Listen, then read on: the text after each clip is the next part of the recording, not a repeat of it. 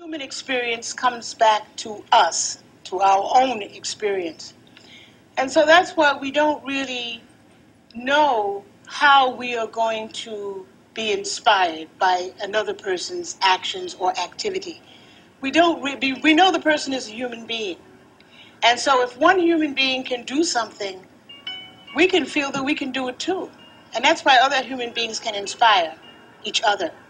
And that's why it's unfortunate if people feel threatened by other people, because then they cut off the possibility for that kind of inspiration and that kind of growth. I feel that racism or any kind of bigotry toward people because of, race or sex or anything like that makes us losers, because you don't know who you're going to get your inspiration from.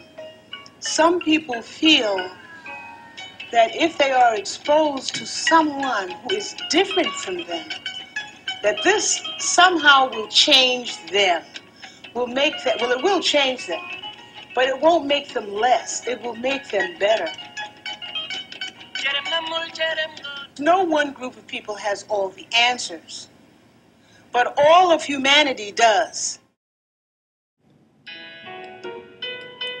I am inspired by people who rise above their adversity.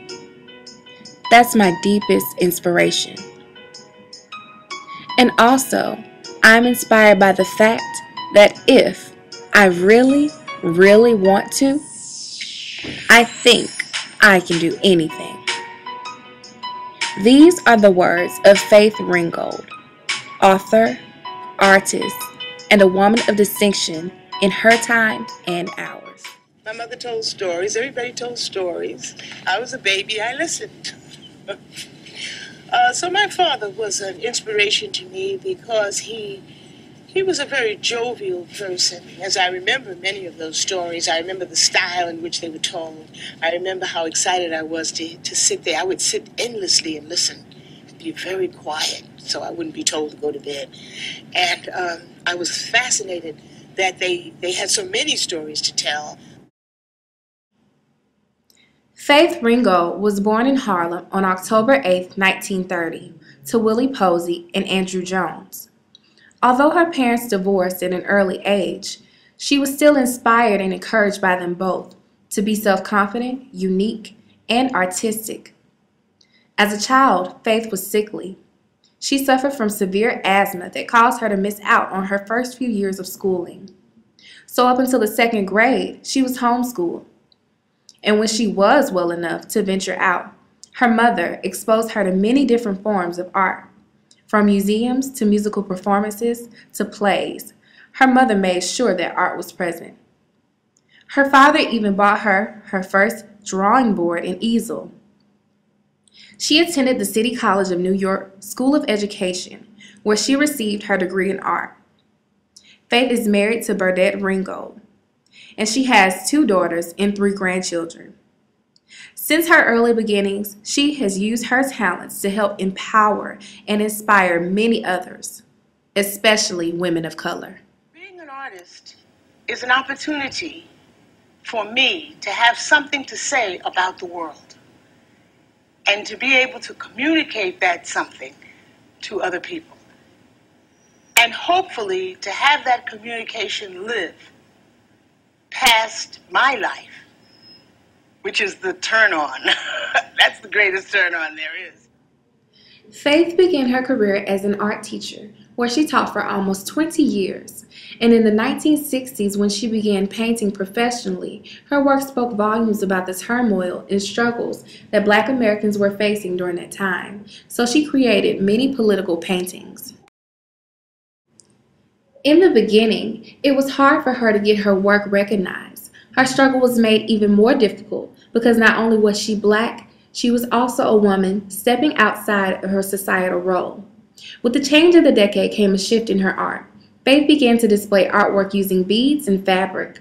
She included in her artwork soft sculptures and masks inspired by her childhood and her interest in the African culture. Family has always played an important role in her life, and there are many instances of this represented in her work.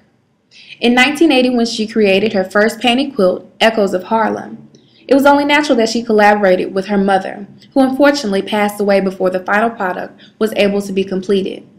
Soon after, Faith began using writing on her quilts, which is what she is mainly noted for, painted story quilts. This eventually led to her first children's book, Tar Beach, for which she won the Coretta Scott King Award for illustration and was named a 1992 Caldecott Honor Book. Many of Faith's works can easily be incorporated into the classroom. For instance, in the class at Whitehead Road Elementary where I'm student teaching, my mentor teacher created a lesson using Tar Beach. The class made their own version of Ringgold's painted story quilt. Just outside our classroom door is a paper quilt with each student's own hopes and dreams for the future. Much of Faith's work revolves around diversity in the African American culture, so her books will be great at any time, but especially during Black History Month. Here, you will see but a small list of Faith Ringgold's literary works and awards that she has gained throughout her lifetime. Her work can be found or has once been displayed on almost all of the 7 continents of the world.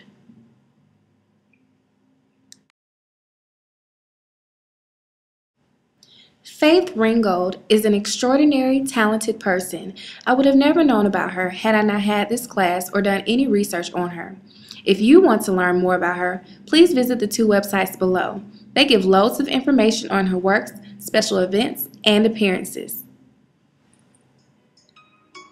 Now, before we begin our book talk, I'll leave you with a few of her words on personal conviction.